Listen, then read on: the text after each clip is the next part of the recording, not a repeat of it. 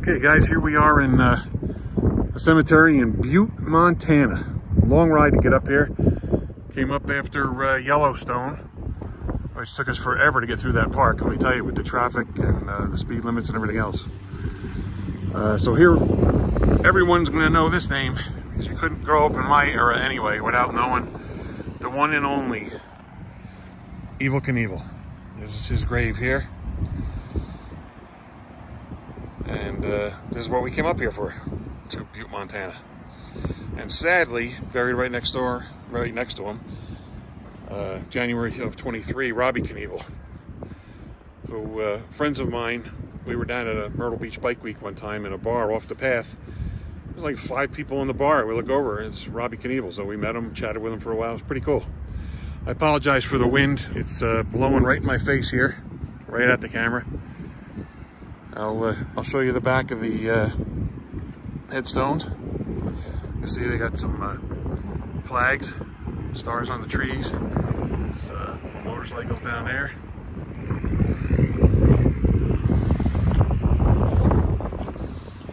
This is the back of Evel Knievel's.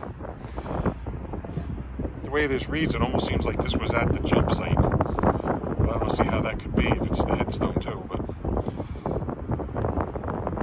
pretty cool with the rocket slash motorcycle slash car. I don't know. I guess it was supposed to be a bike. And here's the back of Robbie Knievel's.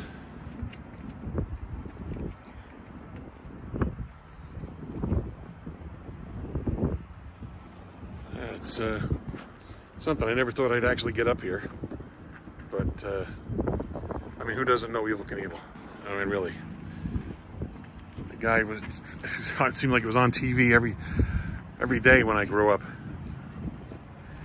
so it was easy to find because of the flag around the tree. There's another Knievel next door. Let me see who this might be.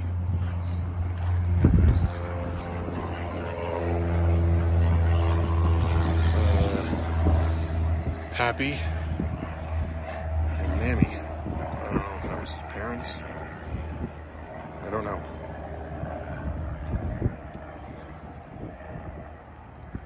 But here we are, Butte, Montana, where we're going to get a hotel room and move on to our next adventure.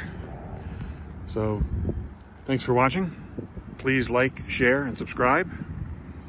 And I'll get back to you soon. There's Rob. And there's Robert over in the corner.